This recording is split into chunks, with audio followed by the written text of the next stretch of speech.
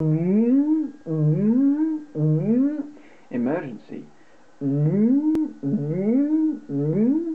Emergency. Hello and welcome to the EEPROM. We currently have a very big emergency. The central heating has broken, which means it's very cold.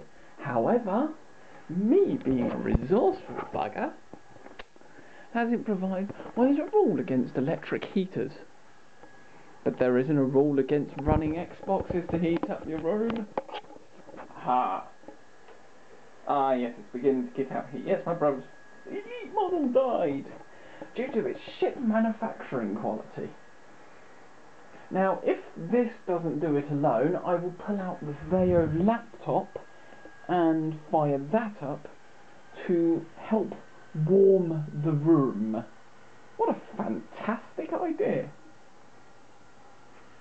Toshiba's currently having a relaxing session on the bed, although I will kick Toshiba off for my own sleeping needs. Ah, wonderful. Doesn't it just look like home? Oh, look, a cardboard box. I wonder what came in that.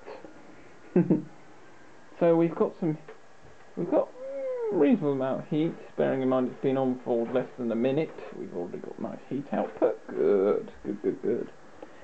We may need to pull out the Vaio as well, though, because the Vaio chucks out about as much heat as that. Pentium 4 Vaio in this bag. XP machine. Currently this is pumping out heat, but it doesn't really warm up the room. And if worse comes to worse, well, I can plug everything in and fire it up. Sure, it's a bugger on the power usage, but we don't have to pay for power in halls, so it's not our bill.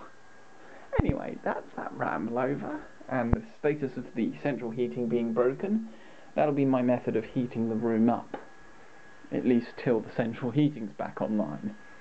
Thanks for watching, and the Xbox is dead, so it's recycling.